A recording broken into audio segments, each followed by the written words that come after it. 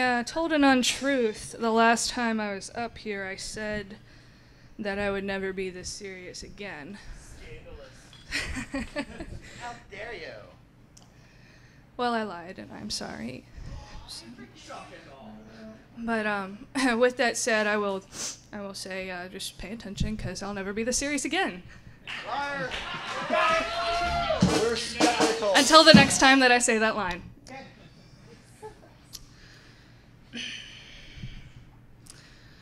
My inner voice starts off as a whisper. A faint voice speaks for these thoughts that I have, that words these emotions, softly spoken, featherlight. Much like my external voice, it's calm and collected as I can make it. I think I speak softly for fear of being too loud. Softly spoken out of tact, maybe. Or softly spoken out of pride, perhaps. Softly spoken because it's the only way that I know how to be. Because for years I was taught silence, to repress, to keep my voice at level because the ears around me would not listen otherwise. No.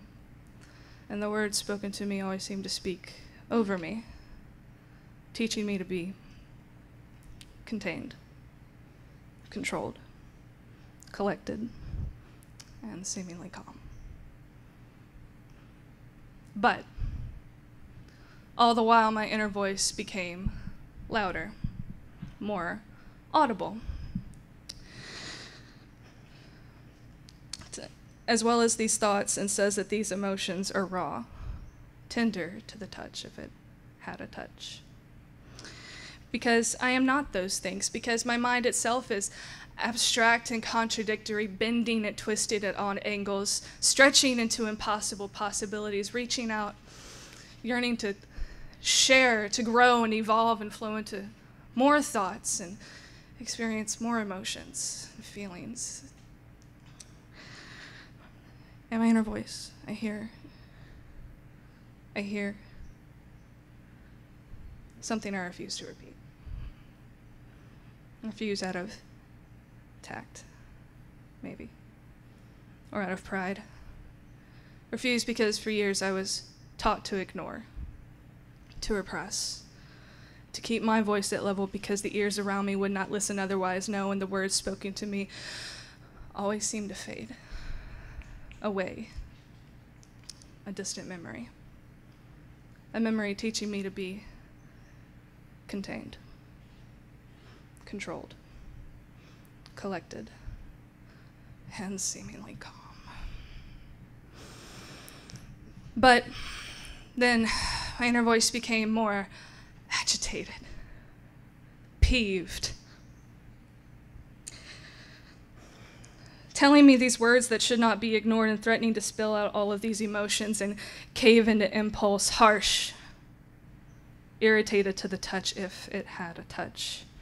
Because I know I am more than those things, because myself is ever changing and ever needing, ever desiring and ever growing and ever threatening to overload, to expel, to wander off beaten off organization. And I hear my inner voice, I hear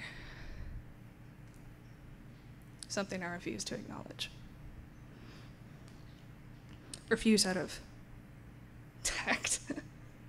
Tact. Even though in my mind I've already overstepped that boundary, refuse out of pride. What a pathetic excuse that's turning out to be.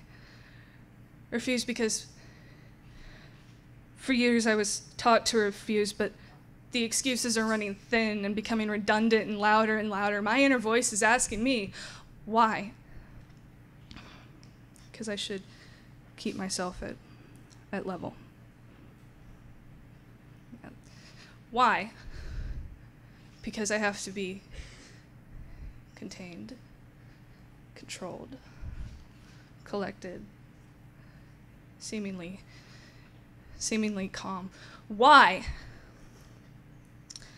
And then my inner voice began to scream, yelling at me these thoughts that I say, and these emotions and these needs that I long to fulfill, those words I've not said aloud, ripping through me like a natural disaster, carrying within the power of 1,000 fires with every unheard syllable, trembling throughout my body, shaking the very foundation of my control, starting at my core, spreading to the tips of my fingertips, reaching to the top of my head, pouring out the corners of my eyes, liquid fire.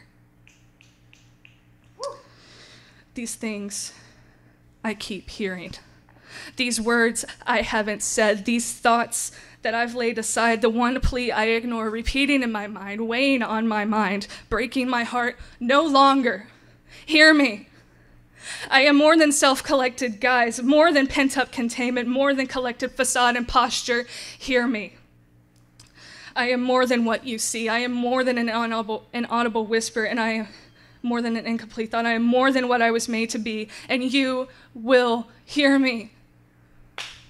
Please. Don't fade away. I am more than those memories. Underneath this silence speaks a mind in question, a world of intensity, so much so I fear my own fire, but I am more. I am more. Every day. And now there is peace, balance, a tranquility calming the rage of my emotional mutilation, for my inner voice is now in sync with my external one. I become one, complete but subject to change. And I vocalize as much. Softly spoken, at first, only to strain the ears around me so that you will listen softly spoken, because I will be heard.